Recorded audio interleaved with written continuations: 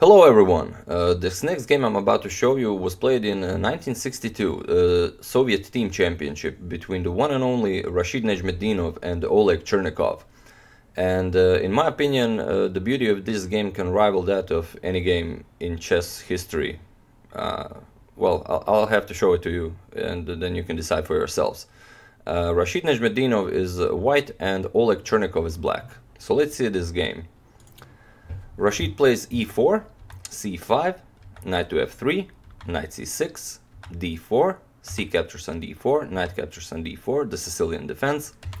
We have g6, knight to c3, bishop to g7, bishop to e3, knight to f6, bishop to c4, black castles, bishop to b3.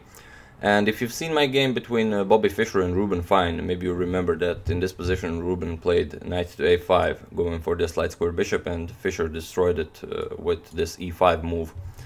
But in this game Oleg Chernikov chose a different approach. In this game Chernikov played knight to g4. He decided to go for this dark square bishop on e3, and also he opened up the attack on this knight on d4. So on knight to g4, Nezhmetdinov plays queen captures on g4, knight captures on d4, and now queen to h4. So Chernikov plays queen to a5, pinning that knight on c3, and Rashid castles. So in this position we have bishop to f6, and in this position Oleg Chernikov thought that Nezhmetdinov would probably realize that this is a drawn position and he would offer a draw.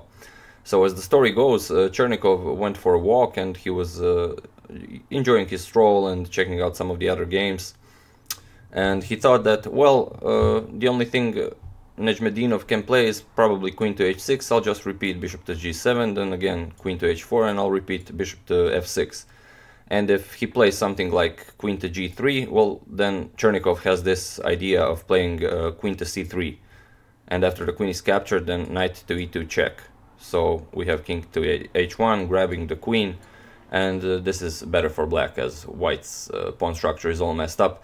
But even if this is playable for white, it would still be a very long drawn game, probably. So after Chernikov played this bishop to f6 move, the story goes that Rashid was thinking about the position for some 40 minutes, and that a very excited boy ran over to Chernikov, and he said, well, mister, he sacrificed his queen. And as Chernikov rushed back to the table, he saw that Rashid played queen captures on f6. And this is a move, well, I mean, I always look for these kind of moves, and I don't think I would play this or even get an idea like this. So let's see how the game continues. Obviously Oleg Chernikov will accept the queen, but first he plays knight to e2 check, just to discoordinate white's pieces for a bit. So knight captures on e2, and only now e captures on f6, and Rashid brings his knight back, knight to c3. And okay, look at this position. If you ask an engine will say, okay, black is better. But okay, you have your queen on a5 as black, but white has these two bishops eyeing that king on g8, and he has a potentially very dangerous knight that's ready to jump to d5. Nothing can oppose him, and black's rooks are undeveloped. His bishop is still undeveloped, and well, let's see how Chernikov handles this. So Chernikov plays rook e8, and Rashid defends this pawn on e4 actively. He plays knight to d5. So now the pawn can't be captured because of knight f6 check. So Chernikov plays rook to e6, and now Rashid plays bishop to d4, again going for that f6 pawn.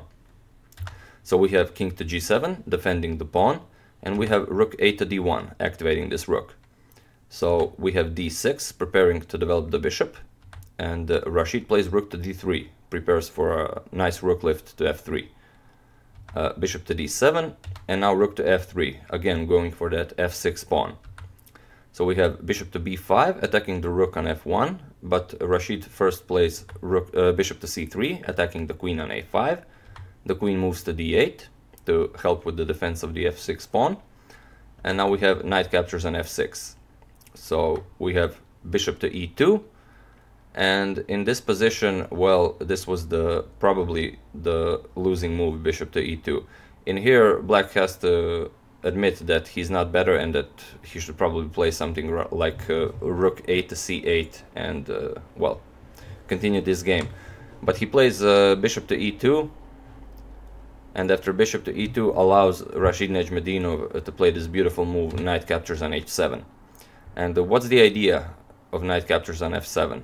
Well, if you look at this position, if the knight is captured, then look at this strong bishop's diagonal and look at this rook going to h3. It would be extremely dangerous for black. So Oleg Chernikov plays king to d8, king to g8, and now Rashid plays rook to h3. So we have rook to e5. Oleg Chernikov would love to exchange this rook for this amazingly strong dark square bishop, but Rashid plays f4. He's not interested in the rook. So Chernikov plays bishop captures on f1 and king captures on f1, and still now this rook is attacked on e5 by the pawn. So we have rook to c8, and now again Rashid does not capture the rook with the f pawn, but he plays bishop to d4. He's protecting this bishop like it's made of gold. So we have b5, and now we have knight to g5. We have rook to c7, protecting that f7 pawn, and this is where Rashid goes all out. He plays bishop captures on f7 with check. Rook captures on f7, and now we have rook to h8, check. King captures on h8, and now knight captures on f7, forking the king, the queen, and the rook on e5. So king to h7, Rashid grabs the queen on d8, rook captures on e4, knight to c6, protecting the bishop, rook captures on f4 with check, king e2, and in this position Oleg Chernikov finally resigned. And if you look at this position, white has 2 pieces for the rook, and he's also a pawn up, but black has 3 pawn islands, and well, it will be impossible to play this, as 2 pieces by themselves are stronger than the rook, and white's pawns are much better. So yeah, an amazing game, and what an amazing guy, Rashid Nezhmetdinov.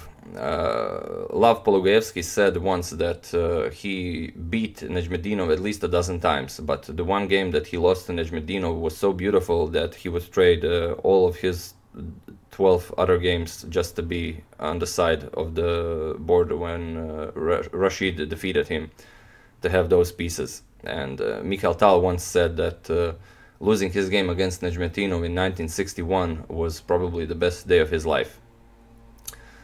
So yeah, I don't think I will ever do a video solely about Rashid Nezhmetdinov, as like I always say, you should check out a video made by Jessica Fisher.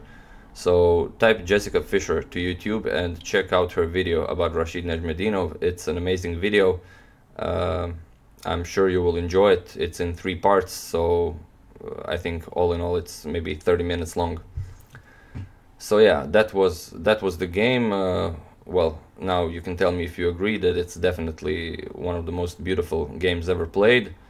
And as usual, you can check 2 of my previous videos here. And I'll see you soon.